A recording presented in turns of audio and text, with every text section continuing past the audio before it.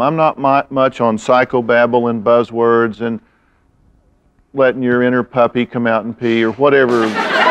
Before Dr. Phil went from a regular on the Oprah Winfrey Show to the start of his own show on the Oprah Winfrey Network. Hey, look at me. Let's look see at your me. talent. No, huh? hey. No, you need to look at me. I don't have to do Okay, take him out. Before raking in a whopping $79 million in 2017 alone, gaining 1.6 million subscribers on his YouTube channel, and launching the career of Danielle Bregoli. I made you just like how Oprah made you. You were nothing before I came on this show.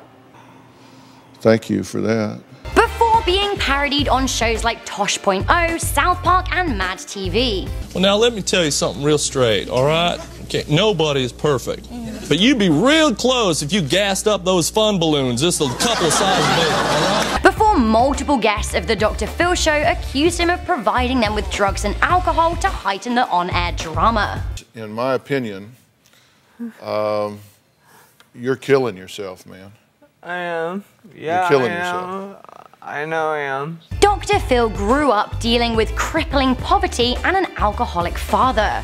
While he worked 2 paper routes at the age of 12 to help put food on the table, he was also a bit of a badass. Phil. At 13 and 14 years old, he and his friends would often go on late-night joyrides.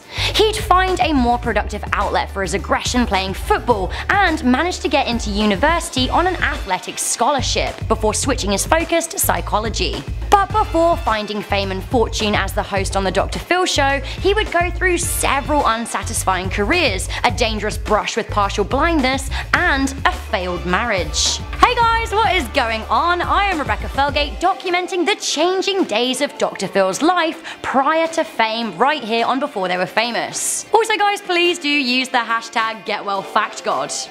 He loves it. He actually really loves it. Some of you guys may not even know this, but Michael actually even appeared on the Dr. Phil Show way back in the day. You should check out the video he recently put up of him reacting to his appearance. It is absolutely golden. I think it's safe to say that Michael and Dr. Phil are like this. Also, as always, do let us know who you want us to document next in the comment section down below. Michael, I mean, oh my god, he really has seen it all. He's been everywhere.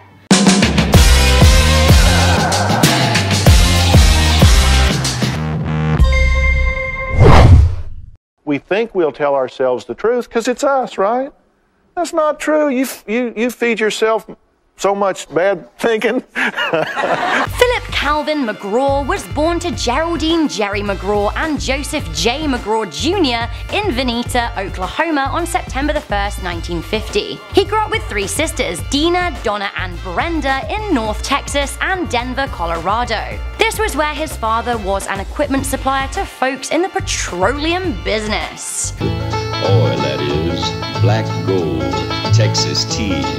While his dad was selling drill bits, he was also an alcoholic.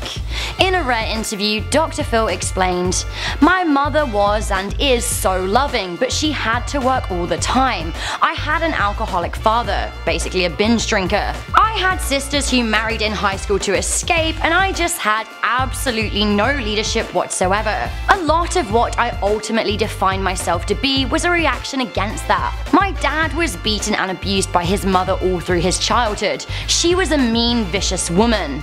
I knew what he grew up with and why he was so embittered, but it doesn't make it any easier to live with."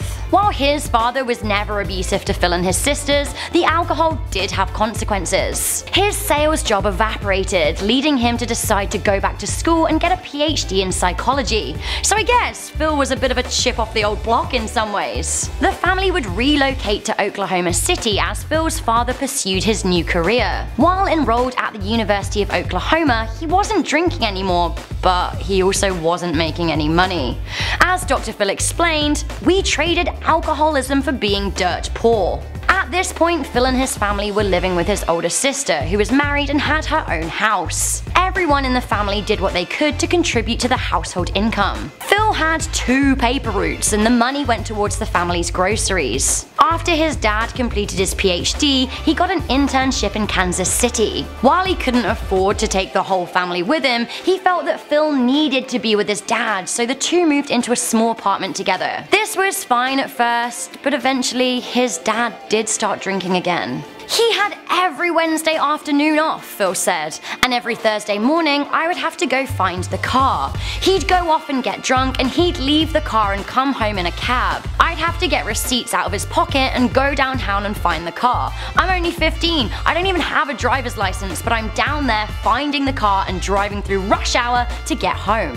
While all of Phil's sisters dealt with their father's alcoholism by getting married during high school, Phil decided to deal with it in other ways. He was an angry kid and not always well behaved. As a teenager, his friends would steal the family car and he would go on nighttime joyrides with them. Now this really makes you think, if he was driving around in stolen cars, why did he give the Cash Me Outside girls so much shit about it? What do you say to yourself that gives you the right to take somebody else's car? You just take it and you don't consider that it belongs to someone else. No.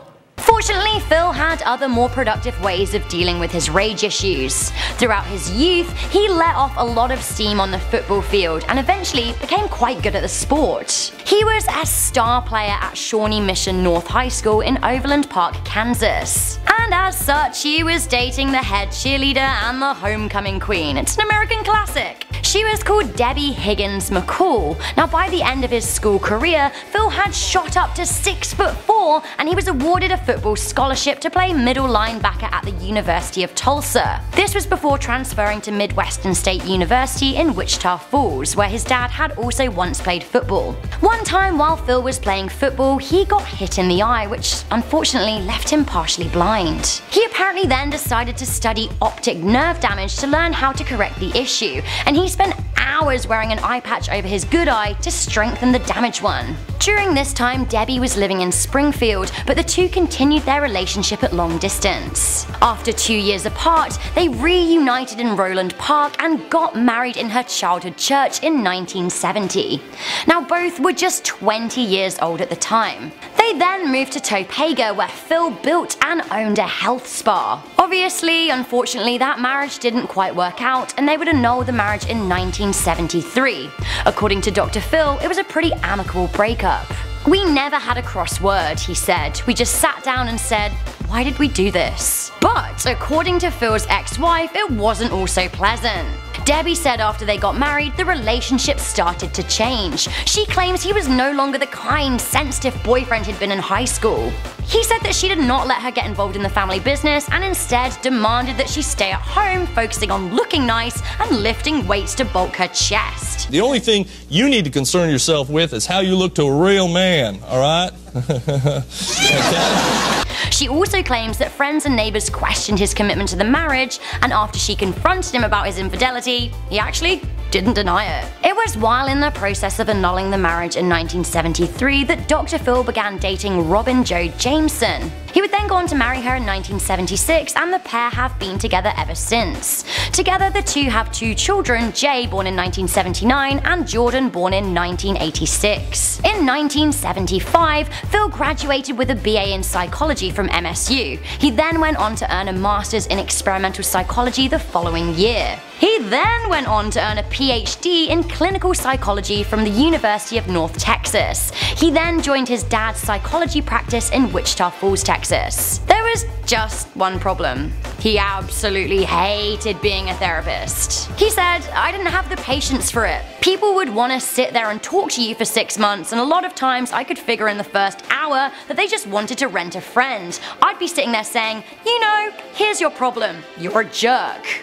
Phil, he's such a savage. Another issue that would come up with Phil's practice was a complaint filed against him with the Texas State Board of Examiners of Psychologists. The board would go on to determine in 1988 that Phil had failed to provide proper separation between the termination of therapy and the initiation of employment. Now this was when he hired a patient for a part-time job. There were also claims that Phil had inappropriately touched a patient, but the board's investigation included no reference to that. There's an expression where I come from.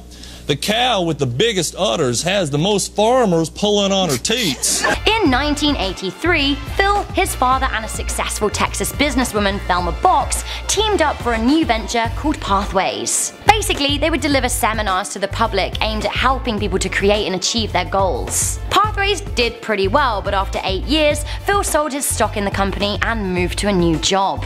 In 1990, he joined a lawyer named Gary Dobbs in founding a trial consulting firm called Courtroom Sciences Incorporated. Eventually, the company would become quite successful, advising Fortune 500 companies. It was through this enterprise that he would eventually come to meet Oprah Winfrey. How y'all doing? It's so cool.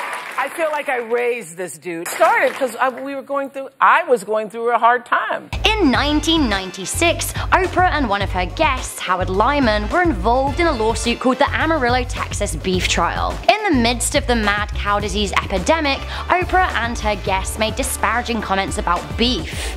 After the episode aired, cattle futures dropped 10% from 62 to 55 cents per pound. Feedlot operator Paul Engler and the company Cactus Feeders decided to sue Oprah for $12 million. To prepare for the trial, Oprah hired Dr. Phil. After she won the case in 1998, she was so impressed with Phil that she decided to invite him onto her show.